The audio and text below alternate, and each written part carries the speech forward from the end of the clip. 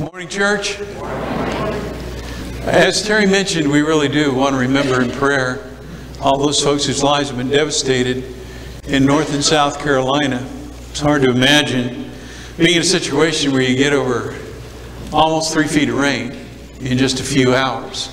How absolutely horrific that could be and will be, and disruptive in the lives of so many people. So please remember them in your prayers. I am sure opportunities are going to come for us to reach out and help the folks in those areas, and I would encourage you to seize those opportunities as they come. Speaking of opportunities to make a difference in somebody's life, our Magi boxes continue to build up here, and that's great. Next Sunday, right, Gene, will be the last Sunday that you can bring these boxes, and so if you haven't got yours filled or you'd like to fill some more, please see Gene or Rhonda and get those boxes, and we need to have those back by next Sunday because they've got to pack and transport and try to get those things down there by December.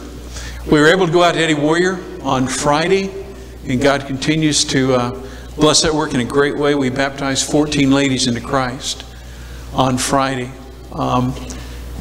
It's just so heartwarming and faith affirming to see the power of the gospel in the lives of people like that as they listen to the gospel message and respond to that message and give their lives to the Lord. Again, would sure encourage you, if you're not a part of that work and would like to be, let Henry or Betty or Glenn know, and we would love to have you as a part of that effort out there. We've been talking about the fact that Father knows best. And I really do think that God's reflected is very much reflected in what we now know as the 10 Commandments. The commands he carves into stone, gives to Moses, who in turn gives them to the people in Exodus chapter 20 on Mount Sinai. There are certain foundation stones that all of us have to have in our lives if our lives are going to be as productive and protected, I think, as they could and should be. And I think you find summed up in the 10 Commandments principles that all of us need to follow in our lives. In fact, really, I hope that you have begun to ingrain in your minds these 10 Commandments as you begin to memorize them, that they become a part of you. I tell the ladies out at the prison, we always have a circle after we have baptisms and talk to them for a little bit. One of the things I tell them is, we're going to give you a Bible, but that Bible's not going to do you any good sitting up on a shelf or in a corner or stuck under your bed somewhere. The only way that Bible is going to impact your life and do you any good is if you open that thing up and read it and get those words into your head and into your heart so that they shape and direct your life. And I believe it's very true. And, you know, people can say, boy, the 10 Commandments, that's great wisdom from God. It is. But it's only going to have an effect in your life if you have those words in your mind and in your heart. And you really do let those words guide you. As we've talked about, the first 4 of the 10 Commandments have to do with your relationship with God. You aren't to have any other gods besides Him. You're not to reduce Him to some kind of image. You are not to take His name in vain. You are to, on a regular basis, remember Him and hold Him sacred. That's that 4th commandment. Remember the Sabbath day, to keep it holy. The last 6 commandments have to do with our relationship with each other. Tremendous wisdom in what those commands have to say in regard to how we are to deal with each other. From the fact that we are to honor our father and our mothers, to the fact that we are not to hold life as anything other than absolutely sacred. You shall not murder. Okay? You shall not commit adultery, because that is destructive in so many ways. You are, as we're going to see today, to not steal. We're going to talk about that. And then I'll follow that up with not bearing false witness, and finally touch upon the fact that we need to watch our hearts and make sure that we don't covet, that we don't want what somebody else has, because if we let ourselves go down that path, that can lead to places that we don't need to go. And so this 8th commandment, you shall not steal. In the Bible, there's a very important concept. I would say it's pretty simple, but it's at the same time very profound. And that is that this commandment is rooted in the principle of personal ownership. There is my stuff and there's your stuff. Okay? And it's important that we understand that. There have been some societies in the past, political experiments and other things, that have tried to say, no, everybody's stuff's everybody's stuff. Nobody has any personal stuff. Everything should be just everybody's. It doesn't work. It does not work. God knows that. It's not going to work. Motivation comes very much from you watching over, earning, taking care of your stuff, and me watching over and earning and taking care of my stuff. And it's important that those boundaries be established between what is my stuff and what is your stuff. And Scripture very much honors that principle. In Deuteronomy 19, verse 14, as the people are about to go into the promised land, God's going to divvy the land up. He's going to divide it among the 13 tribes and give them specific portions of the land. And one of the instructions that He'll give is, I don't want you moving property boundaries. Now, just like we have fences, they had property boundaries. And in essence, what He's saying is, if a family in a given tribe has been given that land, don't you take that away from them. Don't you try to cheat them out of that. That is their land. And as you read the law, God's very protective of that concept. Again, there's my stuff and your stuff. You go to the New Testament. In Acts chapter 5, when Ananias and Sapphira, remember, sell this land they got and bring the money to lay it at the apostles' feet, and they fib about it. They say, well, we're bringing all the money, and they don't. Peter will say in Acts 5, verse 4, while it remained unsold, did it, not listen to him, remain your own? It was yours. And after it was sold, was it not at your disposal? There's that principle of you have your stuff. And you have the right to use your stuff in the way that you choose. Stewardship, and the principle of stewardship in Scripture involves answering for how I manage what I own. In Luke chapter 12, in that parable of the rich fool, God's holding that man to account because he misuses the stuff that he has. His focus is totally selfish. It's all on him. He's not thinking about anybody else or taking care of anybody else. He's just thinking about accumulating more and more of his stuff. And God calls him a fool for doing so. He does hold us answerable for how we manage what's been given to us. Now, you get down to theft, thou shalt not steal. Theft involves taking that to which I have no right. Okay? It's your stuff. And if it's your stuff, it's not my stuff. And I don't have any right to take your stuff. That's stealing. Now, this commandment underlies the last 5, and I want to just point this out to you real quick because I think it's important and helps us to understand kind of the flow of what's going on. You shall not steal another person's life. That's the 6th commandment, isn't it? Thou shalt not murder. You shall not steal somebody else's mate. That underlies the 7th commandment. You shall not commit adultery. You shall not steal another person's property. That's the 8th commandment. That's what we're going to talk about today. And I say another's property, as we're going to see, I believe this covers a number of things when we talk about not stealing. You shall not steal another person's reputation. That's the 9th commandment. Not bearing false witness. And the 10th commandment, simply don't allow yourself to obsess over what somebody else has, because when you do, that can lead you to, among other things, stealing, can it? And so you see that all these commandments are very much rooted in this concept of there's other people's stuff and there's your stuff. Honor that principle. Now, you shall not steal. This is interestingly, I don't know if you thought about it or not, this is an open-ended commandment. God doesn't say, you shall not steal another man's ox, you shall not steal another man's wife, you shall not steal another man's house, you shall not steal another man's property. That's not what he says. He says simply, you shall not steal. What you are not to steal is not specifically mentioned. In other words, what's he saying? All theft of anything is prohibited. Now, what then shall we not steal? Well, let me run through some things for you to think about when it comes to this prohibition of not taking other people's stuff. First of all, you are not to steal human beings.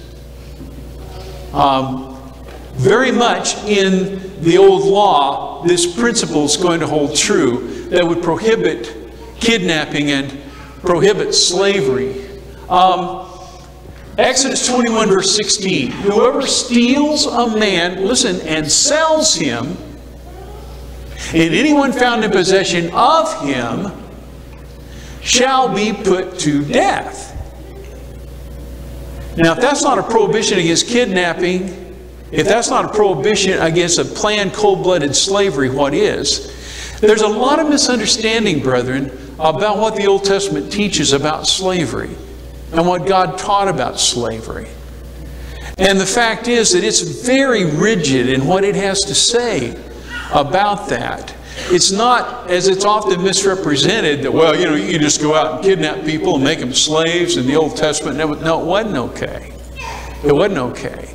You do not steal another person's freedom. You do not steal another person. Real quick, there were slaves that served people in the Old Testament. But oftentimes, if you'll go back and read, they were working off a debt. And there was a time limit in which you could cause them to work off this debt. And then after that, it was mandatory that they be set free. There came a point, as the scripture will talk about, where a slave could be set free, and if that slave chose to remain with their master, that's the pierce my ear principle that was found there. But otherwise, you had to let him go. You did not own a person forever if you were a Jew in the Old Testament. It didn't work that way. And so this is a prohibition against stealing another human being. This is a prohibition against stealing their freedom, against treating them as property. You could not do that. This was also a prohibition against the theft of property. I don't know if you've thought about this or not, but thievery itself is selfish. It's parasitic. A thief can only exist because of the work and efforts of others. You know, if people weren't hard working and tried to be honest and accumulating things, a thief would be in trouble, wouldn't he? Because he wouldn't have anything to steal. A thief, brothers and sisters, is a parasite. He is living off the hard work and efforts of others. That's what he is, and that's what he does. We'll talk more about this principle a little bit later. You shall not steal a person's reputation. That's an important principle. We get to the next command we'll talk about next week. You shall not bear false witness, and that's very much involved in stealing. You can steal somebody's good name, can't you? We have laws against slander. We have laws against libel because it's possible to steal somebody's reputation, to rob them of their good name. In fact, as we get more and more into political campaigns, what I believe we're going to see a lot of is one person trying to steal another person's good name, trying to muddy that name, accuse them of all kinds of things, play a lot with a lot of half-truths and quarter-truths and this kind of thing that we have to filter through. And that's wrong. It is wrong for me to sully your reputation. You see, that's one of the things about gossip that's so bad. Gossip is forbidden because gossip very often steals another person's good name. It sullies their reputation. It robs them of something that's very, very precious. And if you'll think about it, one of the most important things you've got is your good name, is people's trust, is your reputation. You work hard to earn that, hard to hold on to that. And somebody can come along and lie about you and steal that from you. And that's a horrible thing to do. We are not to steal another person's good name. We are not to steal, if you've thought about this or not, we're not to steal their dignity. We see there's a lot of humiliating today, a lot of bullying that's going on. That's despicable. We are put on this earth not to dehumanize somebody, not to humiliate somebody, but to build them up, aren't we? To strengthen them and to encourage them and to help them in their lives. And the very opposite of that is when people set out to deliberately humiliate someone, to degrade them, to bully them. It's wrong. Okay? You are stealing something from them that's very, very precious, and that is their sense of self-worth, their sense of who they are. We've got no right to take that away from them. Also, you can steal a person's trust. In Hebrew, the Hebrew word for deceive is literally stealing knowledge, stealing another's mind. There's a sense in which when you steal a person's trust, you steal their mind. This would be involved in lying, for instance, about what you're selling someone. Oh yeah, I guarantee you, this car will run another 100,000 miles. And you know the transmission's about to go out. You know it is, and you want to dump that thing off on somebody else before the transmission goes out. What are you doing? You're stealing from them. Because you know good and well that you're selling them faulty merchandise, and you know that it's going to cost them money in the future that they may not have, that they're not intending on spending, because they believe you. Because you're telling them that this product is okay, and it's not. I think on the news last night, they were talking about a fella who was being arrested and his parents because he had been selling bogus investments to folks, had robbed them of over $1 million. And he's the thief. And he's not only robbed them here, because I've seen this happen before. I've known people that this has happened to. And he's not only robbed them of their money and of their trust, but he's also robbed them in many cases of their retirement, of their security, of the future as they had it planned, because he's taken from them what they had entrusted to him. He's stolen it and spent it, and here they are left with nothing. That's despicable. It's not right. He is a thief. Okay? And God says you don't do that to people. Manipulating another by lying to them about your motives or your feelings. You're stealing from them. We have a phrase, don't we? Oh, you stole my heart. You know, well, that can not necessarily be a bad thing, but very often it is. One of the very first funerals that I ever preached was for a brother in Christ who died of bone cancer. And in the last several months of his life, I watched his wife, Marilyn, take care of Henry. And she just did an amazing job of caring for him as he prepared to leave this life and go on to the next one. A while after Henry died, this shyster took up with Marilyn. Very good lady. But this guy just came in and he was just as slick, so slick if you touched him, you'd slide off, you know, in my opinion. And I wasn't very old, but I could see it, but she couldn't or wouldn't. And he talked her into marrying him, and she married him, and she was just beaming, and she was so happy for about 2 or 3 months. And then she began to see what a character this guy was. And now he had lied to her. And by the time she divorced him, and it wasn't all that long after that before she did, he had basically taken everything the woman had. Not just her heart, but he'd taken her pride, he had taken her hopes, he had taken her dreams. He had taken her property. He was a thief. Okay? A thief who stole her trust. And that again is wrong. Okay? That's what's condemned in this passage. And again, I think that's why this command is open-ended. Why it speaks to a number of different things. Thou shalt not steal, because there are so many ways in which we can rob other people. Come on, here we go. This one, I don't know if you thought about it or not, but I hope you will. You can steal intellectual properties. I'm talking about songs, I'm talking about books, I'm talking about plagiarism. In recent years, you know, there have been a number of fairly famous columnists and thinkers and writers and this kind of thing who have lost their positions because they plagiarized material.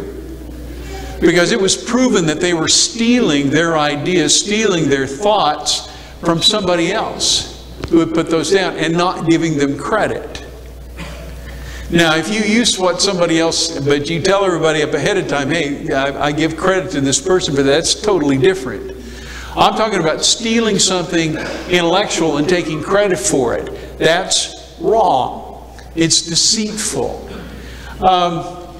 For years, you know, back, it's been what, probably 20 years ago, for years, people were stealing music right and left. Because you could go online and you could pretty much access just about anything that anybody had recorded.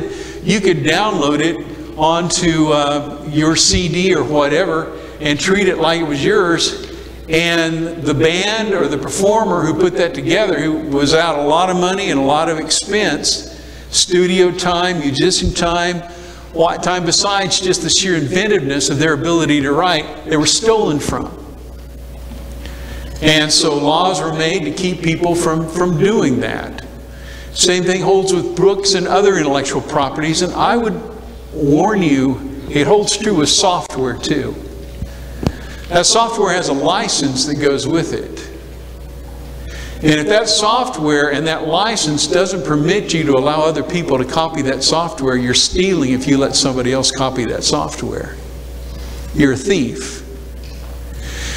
Now, if you have permission for people to use, like make 5 copies and use it on various computers, that's fine. That's legal. All right, that's right. But people have a right to protect their intellectual property. They have a right to make money off what they developed, what they designed, what they produced, the effort that they put into it. That's their property. And we steal if we don't honor those intellectual rights. And so please keep that in mind, because I think it's very important, particularly in this day and age when more and more we're digital. And more people make money off of what they develop and what they produce, and we benefit from it. They deserve to make a living off of that. And finally, we can steal from God.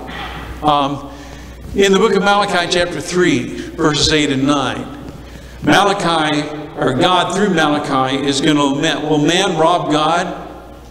Yeah, you're robbing me. But you say, how have we robbed you? In your tithes and contributions.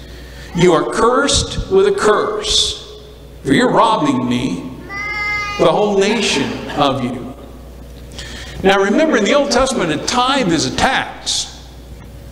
A tithe was something you owed God. We live in a different realm today in the New Covenant. The gifts that you give to God are gifts, they're not a tax. But for the Jews, it was a tax. That tithe was a tax. They owed that to God. Now, here's the problem when you go back and read in Malachi. Here's what's going on. it's not just the tithes that some people are trying to cheat God of, but it's when they bring a sacrifice. God was very specific. If you bring a sacrifice to me, I want it to be the best you've got. The best of your flock, the best of your herd, because that's what I deserve, and it is. And they're bringing to Him blind lambs and sick lambs and lame lambs and that kind of thing. And God's saying, would you bring your governor something like this as a gift? No, you wouldn't. Well, why are you bringing it to me?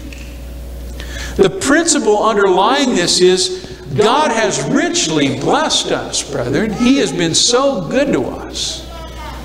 And we need to honor Him in what we give back to Him. Show Him our appreciation for the wonderful ways in which He's blessed us. And can we rob Him of that? Yes, we can. Should we? It's not very wise. If we are going to express to Him, I believe, our thankfulness, that's what this is all about. My check that I write, a couple of checks every Sunday, I ought to put on the note line, thank you, because that's what it is. It's a thank you to God. God, you've blessed me this week. You've made sure that I ate, put a roof over my head, allowed me to have this and that. Thank you.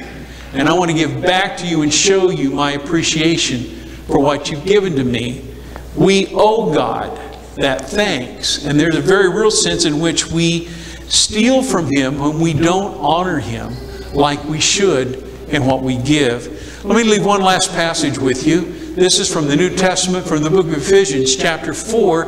This is in the context of Paul giving to the Ephesian brethren some house rules about how they are to live. Okay? And one of the things he says is, let the thief who no longer steal, but rather let him labor, doing honest work with his own hands, so that he may have something to share with anyone in need. When you read in here, when you look in 1 Corinthians 6 at the sin list, and then what God says about that sin list and about such were some of you, the fact of the matter is, brothers and sisters, we can't undo what we've done. We can't. Okay? If we've been dishonest, we can't undishonest that. We can't. But we can from this day forward be honest. We can from this day forward do the best we can do to honor God and honor this principle. And one of the things that means is, because again, I would go back to a thief is a parasite. When people steal, they're parasites. They're sucking life from somebody else. They're taking things that they didn't work for, that they didn't earn. And no, the movies may try to make it funny. The movies may try to make it clever. It's not funny. It's not clever. Not if it's you that's getting ripped off. This afternoon, in our Connect groups, the video that I put together as the introduction for that, I want to tell you about a good friend of mine who just had his identity stolen and the horrific consequences for him. Somebody he doesn't even know, has no idea who this person is, has really tried to ruin his life by stealing from him. That kind of stuff goes on all the time. Listen to what Paul says. If you've been to it, don't do it anymore. Instead, here's what God wants from you. He wants you to become a contributing part of society.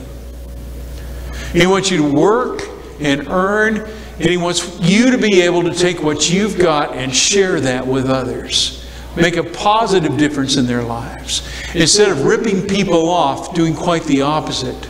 Making a positive difference in what's going on with them. It's been so encouraging, and I'm sure you've seen the same thing, to watch these thousands of people have poured into North and South Carolina, and they're bringing their boats in, and they're bringing all kinds of supplies in, and they're coming just because they want to help, because they want to make a difference, okay? Because they know the devastation that these people are going through, and they want to do what they can to alleviate the misery.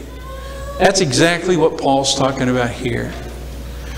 Earning what you've got, so that with what you've got, you can help others when they need help. That's the principle that we need to follow. That's the bottom line.